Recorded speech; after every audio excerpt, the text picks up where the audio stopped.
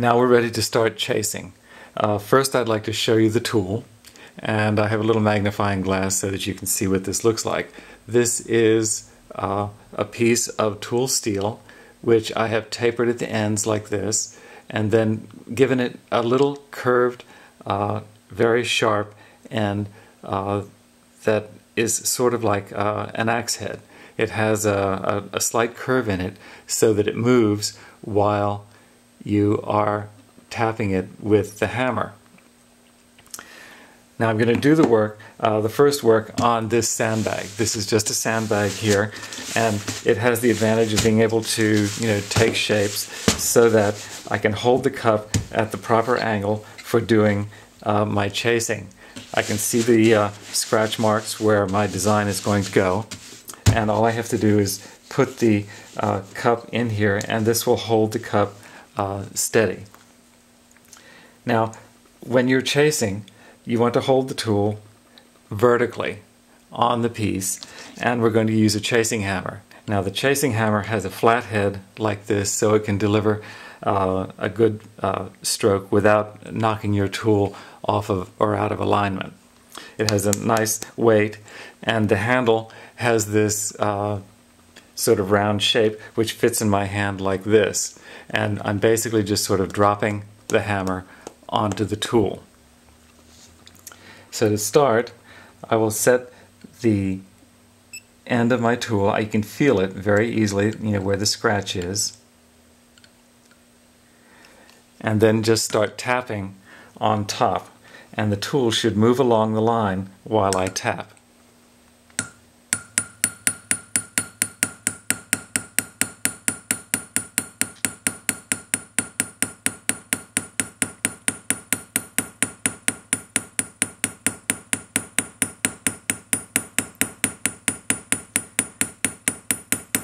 You can always lift your tool to see the line that you're putting in, and then put the tool back in. And you should frequently check just to make sure that you're actually on the design line.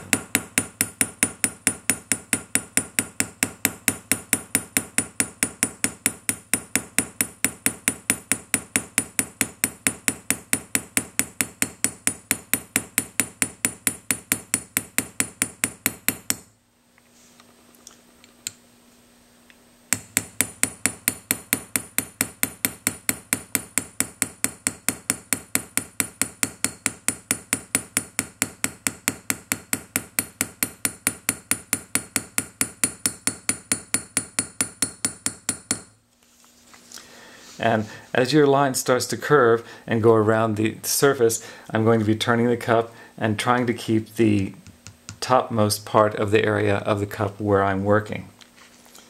So.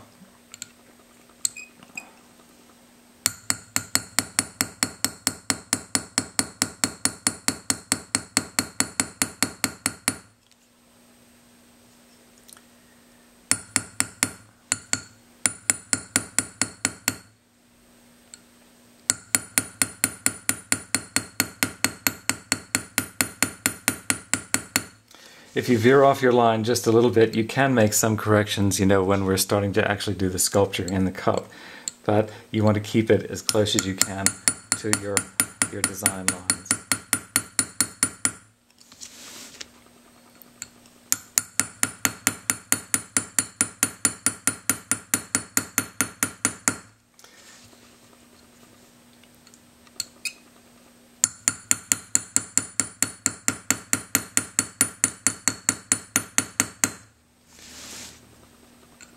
And you notice that I'm always turning the cup so that I'm bringing the chasing tool towards me. When I was first taught, they wanted me to use the tool in a line going across like this, but I couldn't see where it was really going. And I developed this other technique of putting the tool so that I can see the line coming toward me.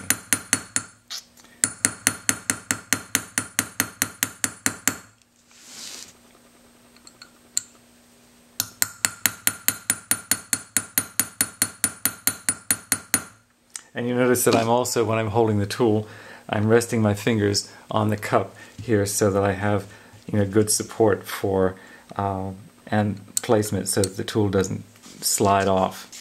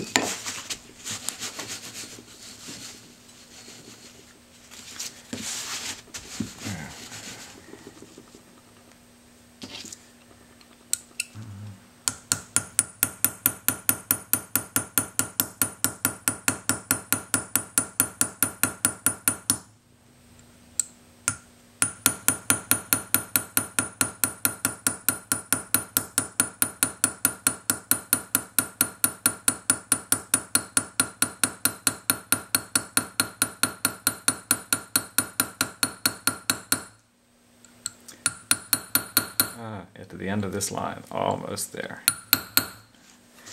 And now I'll start the leaf in the center here.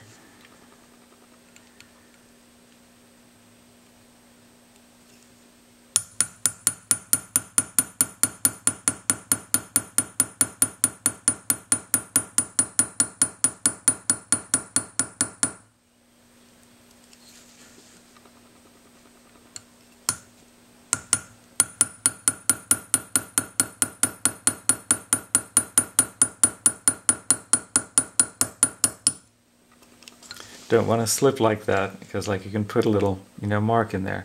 But I know this is all going to go back, so I'm not too worried about, that little extra cut there.